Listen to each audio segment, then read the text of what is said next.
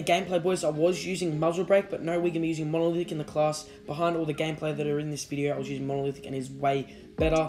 Just tried muzzle brake to see how it was, and it is not as good as monolithic. Class, monolithic, 8.7 steel, tack laser, Corvus skeleton stock, and yes, I forgot to put stippled grip tape in the class. Stippled grip tape in there. That is a class step up. Simple, easy Bizon class for you boys, and I'll see you guys in the next video. Also, boys, make sure to go follow my Twitter. Link will be in the description for that one, boys. We are grinding hard. Make sure to go follow my Twitter.